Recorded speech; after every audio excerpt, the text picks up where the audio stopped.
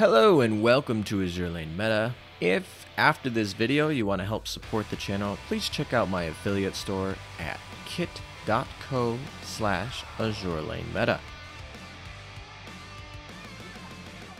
Welcome back, guys. Operation Siren is coming at the end of the month, and a lot of you guys are asking, what can I do to prepare? And the number one thing that people have asked me to provide them with how to prepare is to prepare equipments. What equipments are coming in Operation Siren? We get a ton of equipments that are coming in Operation Siren. Some of them are great, some of them are meh. And of course, we are getting equipment tech trees. This means that some equipment that we already have in the game will now be able to be crafted with worse equipment. So I am here to tell you today which equipment you should save in order to level up that equipment or enhance it or use the new mechanics of the tech tree to get the new OP equipment, as well as get equipment that has been locked by events in the past. If you're like me, you don't buy depot space, and that means you have to retire equipment that is useless. This is usually purple and blue equipment. That equipment now can be upgraded to better equipment, and this video is all about telling you which equipments we are going to be saving for. But before we get into that, we have to show you guys what the new equipments that are coming that are exclusive to Operation Siren, and are they worth getting, so that we know which equipments are going to be part of the meta equipments, and then we can assess what tech trees will build us up to those equipments. So here's a graphic here of a bunch of the new equipments sorted out by the different factions. Obviously, this is not all the equipment that's coming. There's going to be more. We've already had leaked of a rainbow dive bomber that's not on here, obviously, and so not everything's on here, but we'll point out some differences. But this is a pretty good list. Once again, we're breaking up by faction because in the game your tech tree is broken up by faction, so to stay consistent with that, we're going to keep it that way. A reminder of those of you who don't know anything about these tech trees, I have past videos talking a little bit more about this stuff. You can go watch those, but the short end of the stick is we're going to have gold prints and rainbow prints that gets us up to plus 13. We're going to have all these new resource types that come droppable, such as steel and wire and vacuum tubes and silicon and all those things, which will help us improve our equipment, move it up this tech tree. And of course, we are going to have some specific upgrades that lead us into old ships. So we're going to start off here with the KMS because they get the least amount of love. And realistically, all the purple equips in the KMS and all the blue equips, the rare equips, don't really matter. There's only 3 equips that we have here in the KMS here. And so we're going to talk about those. The first one is a destroyer gun that's AP. It's the only gold destroyer gun that's AP, so it's obviously the best one. This is actually really good for destroyers that are firepower based and want to deal with medium armor stuff like Azuma or things like that. This is a very good gun for those that need AP, and it's just giving versatility to destroyers in general. You will probably need to pick up one. The next one, the Twin 105, this is an AA gun. It's basically just the same as a Roomba in terms of its damage. So, you know, it comes from some worse AA guns. So if you have some spare materials, you could do it, but this is low priority because there are better AA guns. I'll tell you right now, there's not a single AA gun in here that is better than the PR3 sextuple Bofors in terms of AA capacity, and 10 hit stat from the Bofors Stag is not going to be outclassed either. So really there's no big AA gun changes in the meta at all here. I'll just give you a heads up on that. Finally, we get the Jew, or also known as the Stuka. It is a torpedo bomber, which is interesting. For those of you who are worried about Graf Zeppelin, we are getting buffs to a bunch of new ships. If you haven't seen that video, go do that. And one of the buffs will allow the Graf Zeppelin to equip torpedo bombers. This is important. Her other buff will also allow her to get bonuses by only equipping one German plane. This is the German plane you will equip. So if you are a German main, you have to use carrier now because of the new hidden carrier mechanic. And if you are using Graf Zeppelin, which is basically the only SR carrier, and I guess Zeppy doesn't really count, but my point is, if you're using the KMS, you need to be using a carrier. And if you're using the carrier, there's only Graf Zeppelin. If you're using Graf Zeppelin, this is the plane you need for her torpedo bombing slot. And then you can equip the non-German planes that are better and get the German enhancement equipped here. So for German fans, this is a must pick up. But I'll tell you right now, even though this is better than most of the torpedo bombers we have currently in the game, torpedo bombers get a big buff in this new session of Operation Siren. In fact, all planes get a big buff in here. Okay, we're moving on to the Japanese. We get 2 AA guns right off the bat. Those are, once again, not going to beat out your sextuple Bofors, so it's like, once again, you can upgrade worse stuff into them. That's fine. We get a torpedo launcher. That's something that the 3 major factions, KMS, sorry, not including you, will get a torpedo launcher. This basically is going to allow you to have certain torpedo ships be more torpedo mimi, where you can exchange your main gun for torpedo extra launches. We'll have to see how good they are, but some of those torpedo meme fleets will be using these. We then get a seaplane. This one's actually a decent seaplane, which is important because there are a huge buff to the battleship carriers, because before they literally gave up a main gun shot for a seaplane, which was terrible, and now the seaplane actually matters. It's kind of always interesting that in the history they upgraded to a seaplane, and in the game of Azur Lane until now they were downgrading when they got that seaplane. You didn't actually want to modernize them into the seaplane. Now you do with the new hidden carrier mechanic, and that means that we need a seaplane to put on them. This one is pretty much going to be the best seaplane. Seaplane's still kind of meh. Their damage is not comparable to other planes, but it's still better. And then we get another dive bomber, which is pretty good, and then we also get a submarine torpedo here. Nothing in the other rarities really matter. We'll move over to the Royal Navy here.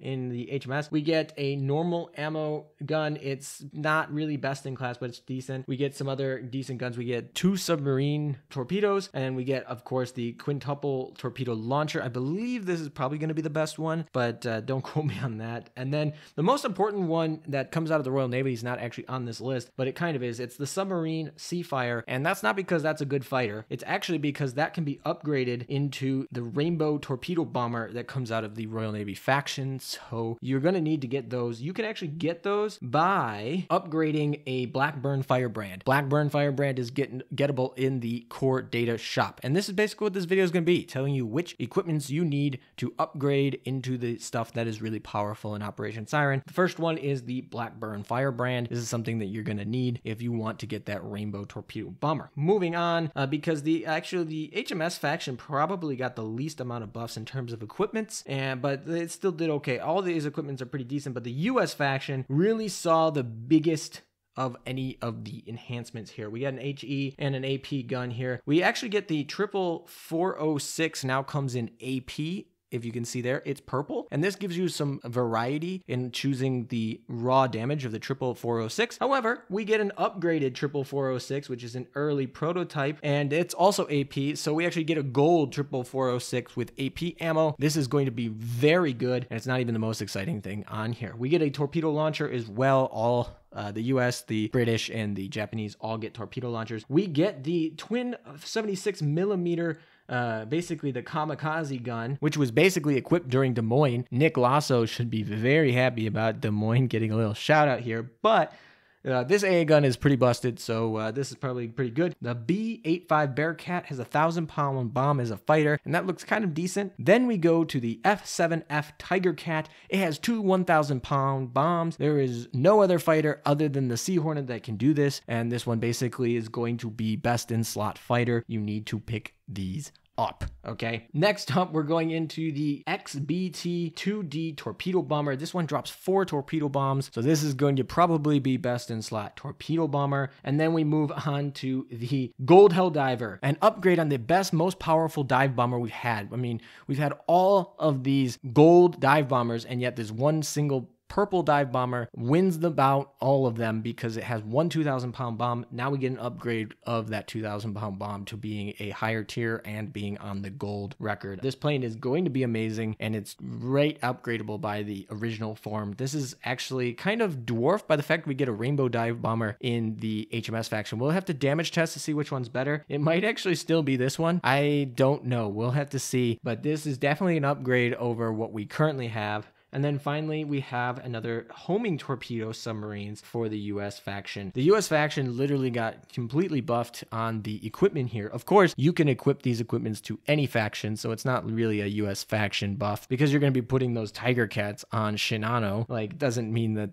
it's because you can equip them on any faction. It doesn't really buff the US faction. It really is going to buff carriers, because we got 3 brand new best in slot fighters off of this. So let's go look at a guide here that we have from another person who has put together some of, by looking at the different sections of the fleet trees, and we'll go by section again. So we'll start with the KMS. We start with our old purple AP gun. This was the only AP gun that I know of for destroyers. This was going to be upgradable in the German section. So if you want to get a German destroyer AP gun, you're going to need this. We can upgrade this next plane into the F-190. This is fine. The gold AA gun can upgrade into that German AA, which is technically better than its original form, but it's still not going to be best in slot. So it's going to be okay, meh. And then this is an important factor here. And remember that equipments that are already out can be in the tech trees. So we can get access to previously event exclusive stuff, or also stuff that's really hard to get. Like for example, we're going to get a ability to get the rainbow torpedo homing torpedoes that were only from the German event. You can now upgrade them from the gold standard torpedoes. So keep your gold standard torpedoes, because now you'll be able to get those homing rainbow torpedoes, which are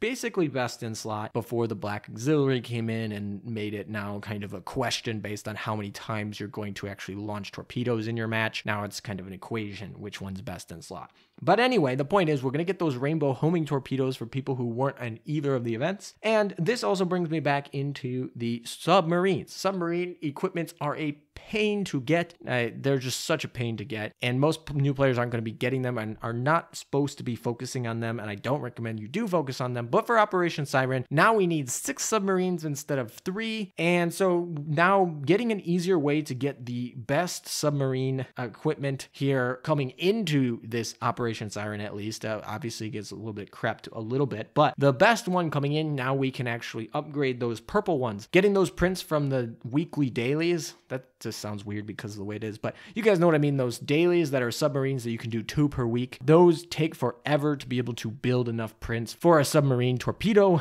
But now we can get some of the purple ones, which are easier to get, and now we can upgrade them using the equipment. So once again, we're going to be limited on the resources, and those resources are going to be being able to be dropped by Operation Siren, which will be somewhat time gated based on how much. The translation was originally stamina, so that's what I'm remembering off the top of my head, but I remember they called it something different, like action points or something AP. I don't remember what the official Yostar translation was, but I'm going to call it for stamina for now, and note that that's going to be translated a little bit differently in the actual game. Moving on to the Royal Navy, there's going to be, this gun here is going to be upgradable to the Twin 128, but once again, not best in slot, but it is better. It's decent for new players. This blue gun here can actually 3-stage upgrade into a Neptune gun, which is actually a pretty good AP gun. So this is kind of more for newer players, but definitely this is something that, I mean, I don't have a single one of these at my depot because I retire them right on the spot. So if you pick up any of those, you know, you don't have to throw them all away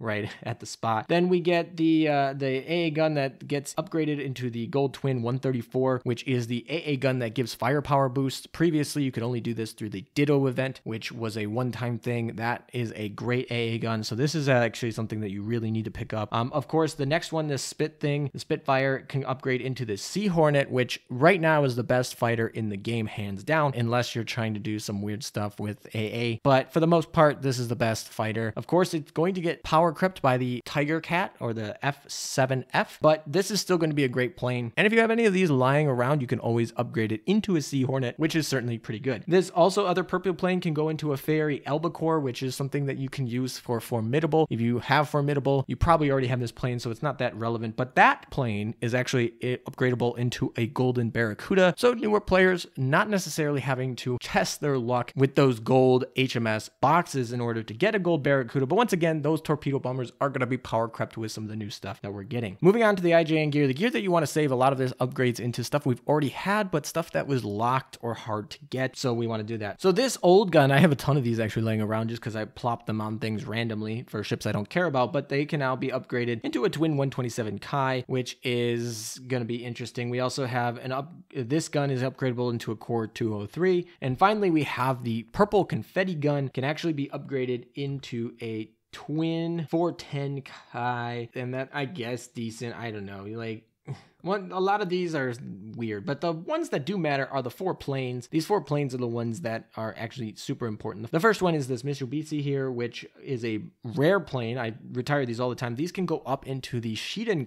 This was the plane that got nerfed because it was too powerful, but it is still the best aviation to aviation damage plane. Of course, if you're going for aviation against aviation damage with your opponent, you're probably going to play the Pirate Squad because of that boost to AA, and AA's ability to decrease the surface damage of opposing planes actually is more important in a ship game. But if for some reason your primary goal is to shoot down planes instead of decrease the damage from the planes, the Shigenkai is technically best in slot for that. Very niche, but now we can get it. That grind for it was brutal. I literally grinded for 1 and I said, I am done. It's a great plane for shooting down other planes and stuff like that, and it could be potentially good in the future. So definitely, if you have some of these, you want to pick those up, especially if you don't have enough core data to go pick up a Pirate Squad. Moving on, we have this Zero that goes up to the Repu. The Repu used to be a best in slot PvP fighter. Once again, it's getting power crept with a bunch of the new stuff here, but one of the things it does hold is its ability to fly very quickly.